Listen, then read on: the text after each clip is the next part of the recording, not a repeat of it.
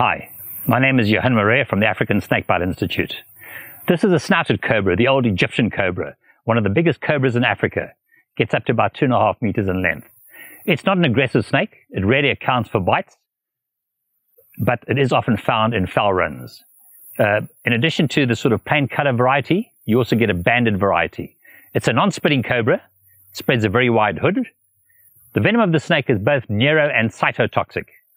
So in the event of a bite, you'll need to get the victim to the nearest hospital as quickly as possible.